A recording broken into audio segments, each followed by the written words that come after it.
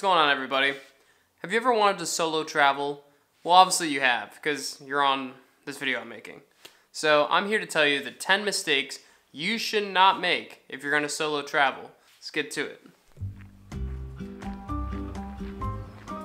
So the first mistake you should not make is packing too heavy. The biggest thing I've struggled with when I was solo traveling was overpacking, taking way too much stuff that I really didn't need. Honestly, you need less than what you think. So if I was you, I would take just a small bag, packed with the essentials, just take clothes, a camera, laptop, certain basic things that you may want to bring. That's pretty much all you need to take. Tip number 2. So this is something that I really struggled with when I first started traveling, was booking things too far in advance and thinking, okay, in 2 weeks I'm going to be in this place, another week I'm going to be in that place. Honestly, it never panned out. I constantly ended up having to cancel different trips or different things that I wanted to do. So if I was you and you're just starting out solo traveling, if you have the time frame to just go and travel, don't book things in advance, not too far out. If you're gonna book something in advance and you know you're gonna do it, maybe book a day or two ahead, or unless it's something you absolutely 100% know you're gonna do. Otherwise, you're just gonna lose the money. Tip number 3 is not creating a budget. Not creating a budget can easily run into your savings, run into your travel money real quick.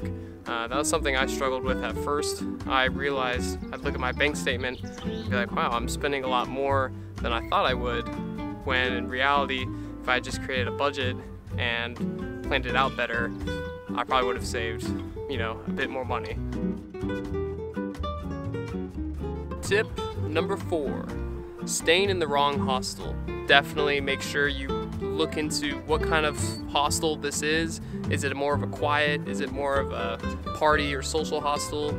You'll save yourself a lot of stress and headache, and avoid even regretting to travel. I know a lot of people will go to the wrong hostel and immediately decide traveling's not for them. So definitely make sure you choose the right hostel to stay at.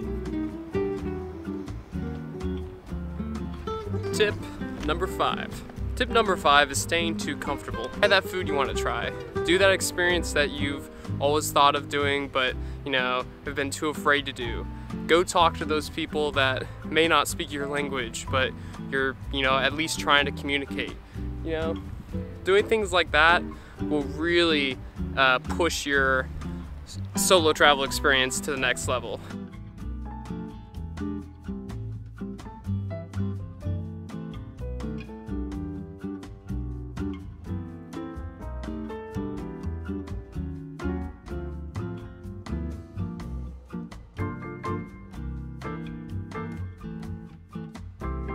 Mistake number 6 is not wearing the right shoes. Not wearing the right shoes can really be detrimental when you're solo traveling. For example, as you can see in the corner, those are the shoes I was wearing constantly, walking around everywhere when I first began traveling. Now, those shoes are completely destroyed. Very good. Mistake number 7. Not using the right credit card. My recommendation would be to get a credit card that has good travel perks, that has really good benefits in terms of earning points on travel-related purchases. And that way you can, as you spend and as you travel, a lot of that money you spend can come back to you, to the point where you're purchasing full flights to get to other countries using just the points that you've accumulated from your credit card. Hello, can you hear me?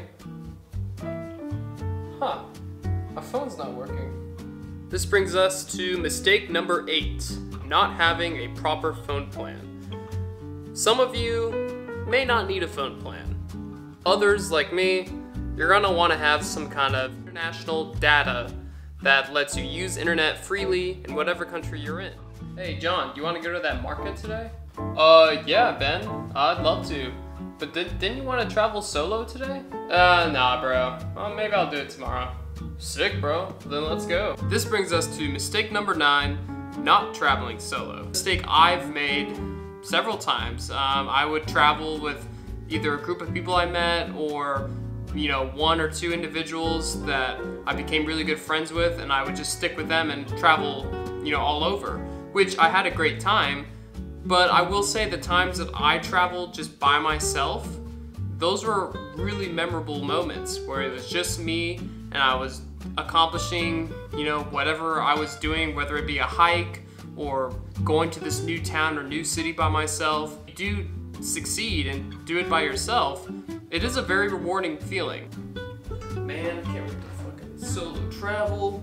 I'm gonna meet all these cool people. I'm gonna become famous.